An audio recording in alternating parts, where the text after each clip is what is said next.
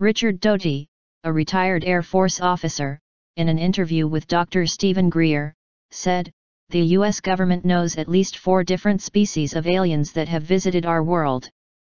According to his statements, the government has not given a reasonable explanation of how they obtained these photographic images, which were apparently shown to him. He comments, "This proved its extraterrestrial origin, however, 3 are from a very different place, to a particular extraterrestrial biological entity or also called EBIN. The first looks like an insect, with huge eyes, very large head and a small body. 2 different appendages in his arms, basically have 2 hands on each arm. Several joints in his legs, an appendix like a bubble in the front and a lump in the back. And with an approximate size of an average human." Then another image represents a tall and thin humanoid with long arms and regular hands that reach the knees.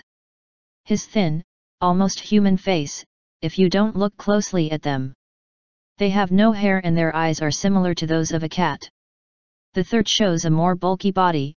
This creature was genetically modified, which I believe this extraterrestrial biological entity.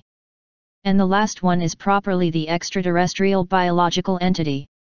The EBIN, are about a little over a meter high, do not seem to have ears, in addition to the presence of a notch in the nose and very large eyes. His hands with 4 fingers, and a suction device at his tips. With a very tight suit, but, they seem to be naked. Also, they bring on the head, a device, possibly, to communicate. We have always been told that we are alone in the universe, but really this is not so. Just look at the vastness of the cosmos to understand that there may be extraterrestrial races. Do you think that someday these beings will be known?